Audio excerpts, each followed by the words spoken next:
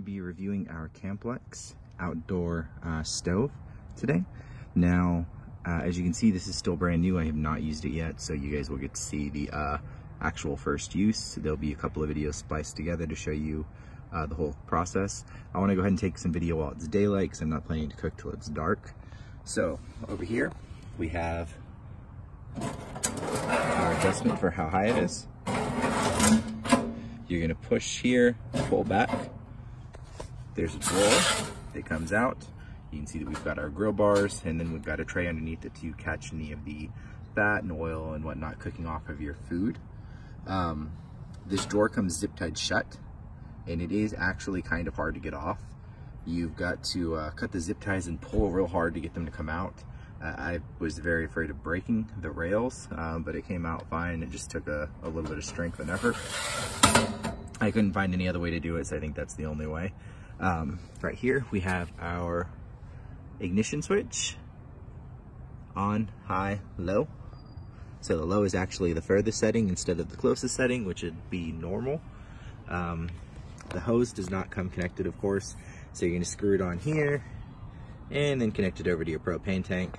It does have an adapter to use one of those little camping propane tanks, but judging by the instructions, you've got to check those for leaks and all kinds of stuff. So I think even if you were camping, if you could, you might want to bring a big propane tank that has a regulator just to save yourself the trouble. All right, and that's all for this video. We will do another one once we have it running and some food getting ready to go up. Okay, so this is just it on low power.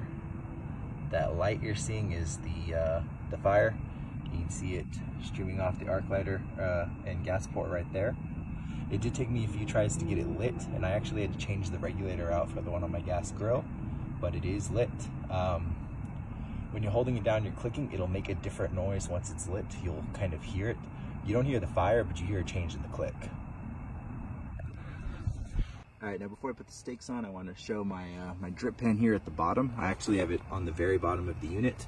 It's got butter, it's got garlic, it's got rosemary, and we're gonna get our steak juices to drip straight into it. You can see that this thing is now significantly warm. I'm a few inches away from it, but I can feel the heat. So it's gonna be interesting. Two of our steaks in now. We are gonna go 60 seconds with it up at the top.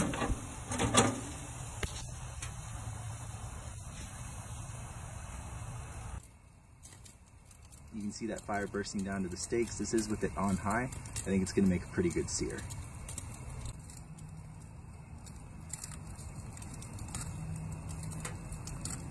All right, so our steaks are doing a 5-minute rest. We're gonna try and carefully remove our garlic and butter from the oven while we do that. That way it won't burn, because it takes a lot more heat when the steaks aren't in between it. All right, so we got that out pretty good. The steaks are sitting on top of it in the other pan. There's a nook on the top of this stove. I know you can't see it because of the dark, but there's like a nook where the pan pops in so that you can use it to get food hot and keep food hot. That is real hot. So we're letting it sit there for a couple minutes to come to temperature, and then we're gonna put it back under and we're gonna sear it real hard again, and then it should be about ready. Just moved the steaks back in for their second round of searing. So this is the stage where they're really gonna develop that crust.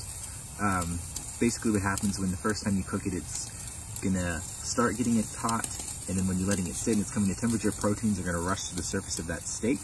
And then when that fire hits it, they're gonna caramelize those proteins, and you're gonna start getting your crust. So we should end up with a really crusty steak because of the dual cooking cycle. And so what we've done is take our steak pan sauce, run it through a sieve, and ended up with basically a butter and steak grease sauce.